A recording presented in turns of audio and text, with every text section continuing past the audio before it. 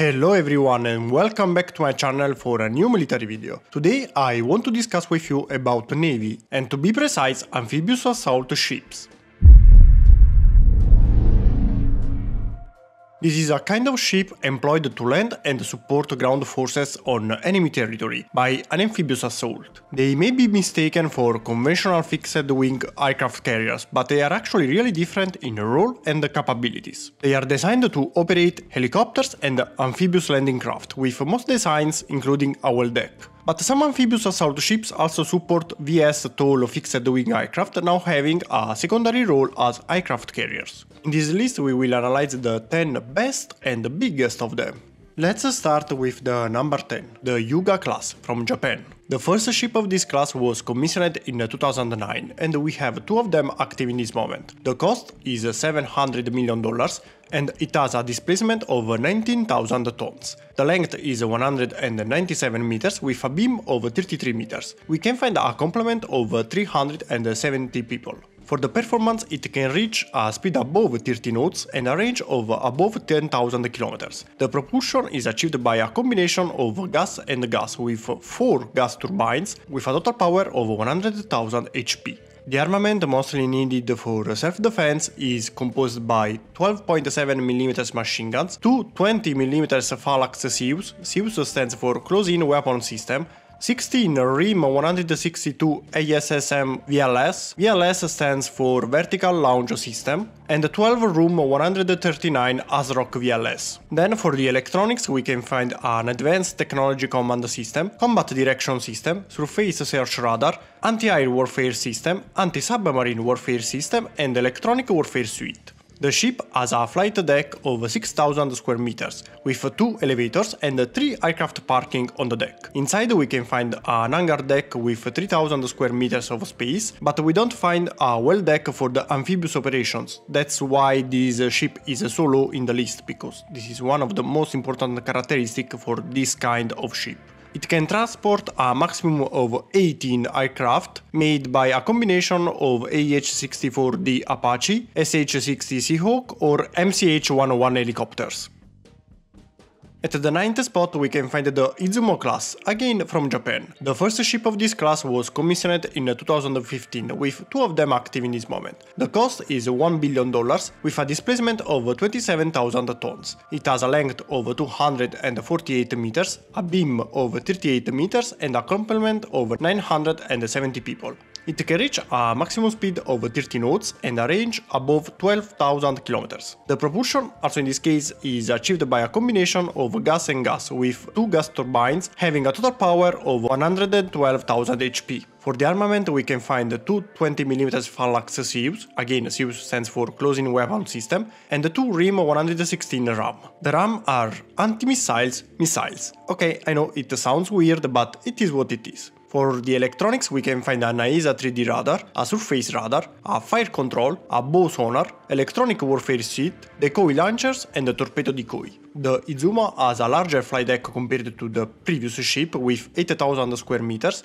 We still have 2 elevators, 5 aircraft parking on the flight deck and an internal hangar deck with 2,600 square meters. Moreover, we can find another vehicle cargo deck with 3,500 square meters. Also in this case we can find a well deck, and that's why also this ship is so low in this list, because otherwise would be quite higher, probably around more or less the half of the list. But let's continue. It can transport a maximum of 28 aircraft, and very interesting, in this case we find not only helicopters like the SH-60K Seahawk or the MCH-101, but also planes, in this case F-35B Lightning II fighters. They are VS-tall machines. VS-tall stands for vertical and short takeoff and landing. Something really necessary on a ship of these dimensions, because remember, this is not a fixed-wing aircraft carrier. This kind of ship cannot operate aircraft without this capability, so it's very important.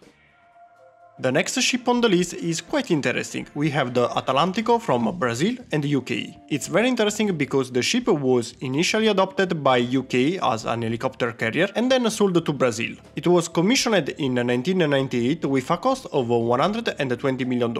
It has a displacement of 21,500 tons with a length of 203 meters and a beam of 35 meters. The complement is higher than 460 people. It can reach a maximum speed of 18 knots, not really fast, and a range of 13,000 kilometers. The propulsion is achieved by standard diesel engines. For the armament we can find 8 12.7mm machine guns, 4 7.62mm miniguns, and 2 30mm Mk2 Zeus. The electronic is a little bit outdated. We can find a standard artisan radar, navigation radar, air control radar, electronic warfare suite, decoy launchers, and surface ship torpedo defense. The ship has a flight deck of 6,000 square meters with 2 elevators and 2 aircraft parking. We don't have a precise information about the hangar, cargo, and well deck dimensions, but they are present, so this is enough for now because it can operate landing force. In fact, we know it can transport a total of 40 landing force that can be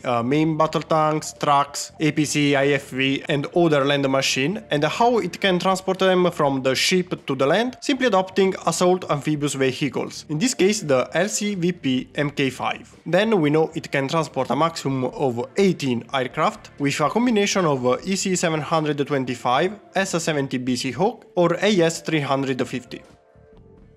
At the 7th spot we can find the TheDarthDesigner class from South Korea. The first ship of the class was commissioned in 2007 with 2 of them active. The cost is $280 million with a displacement of 19,500 tons. It has a length of 199 meters and a beam of 31 meters with a complement of 1,050 people. It can reach a maximum speed of 23 knots, a range of 18,500 kilometers, while the propulsion is achieved by a combination of diesel and diesel with 4 diesel engines that can achieve a total power of 32,000 HP. For the armament we can find 4 12.7mm machine guns, 2 30mm Zeus, 16 KSM VLS and 1 RIM 116 RAM. For the electronics we can find an AESA radar, a surface AESA radar, navigation radar, IRST that stands for infrared search and track, electronic warfare suite and decoy launchers. Then we can find a flight deck with a dimension of 6,000 square meters with 2 elevators and 5 aircraft parking.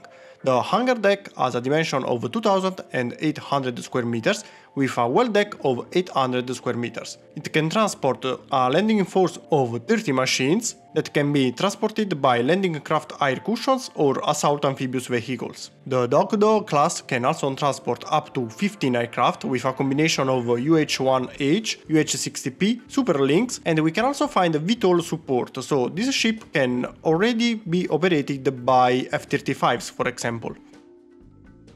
At the 6th spot we find the Mistral class from France. The first ship of the class was commissioned in 2005 with 5 of them active now. It has a cost of $450 million with a displacement of 21,500 tons. It has a length of 199 meters with a beam of 32 meters. Then we have a complement of 160 people. It can reach a speed of 19 knots, a range of 10,800 kilometers, while the propulsion is achieved by diesel engines, with 3 diesel alternators and 1 diesel alternator for reserve. For the armament we can find 4 12.7mm machine guns, 2 7.62mm miniguns, 2 30mm Zeus, 2 20mm remote weapon systems, and 2 SEM launchers. SEM stands for surface to air missiles. For the electronic we can find an air search radar, a surface radar, and an air navigation radar. The ship has a flight deck of 6,400 square meters with 2 elevators and 6 aircraft parking. Inside we can find an hangar deck of 1,800 square meters, a vehicle cargo deck of 2,650 square meters, and a well deck of 885 square meters. It can transport a landing force of 60 machines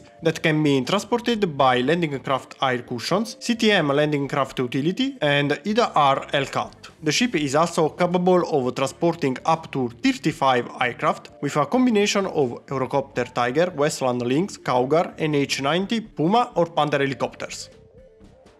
At the 5th spot we can find the Type 075 from China. We started the top 5 with a really weird machine because it has a lot of potentiality, but with the missing information was impossible to give it a higher position. But let's check. It was commissioned in 2021, we don't know the cost of the ship, but we know the displacement is around 40,000 tons, with a length of 237 meters and a beam of 36 meters. The complement should be around 2,300 people, so just from here we can notice that it's quite big compared to the previous ships. It can reach a speed above 20 knots and a range above 15,000 kilometers. The propulsion is achieved by diesel engines with a total power around 40,000 HP. Then for the armament we can find 12.7mm machine guns, 2 30mm CCUs and 2 HQ-10 SAM launcher. Again, SAM stands for surface-to-air missiles. For the electronics we can find air search radar, surface search radar, fire control, electronic warfare suite, decoy launchers and torpedo decoy.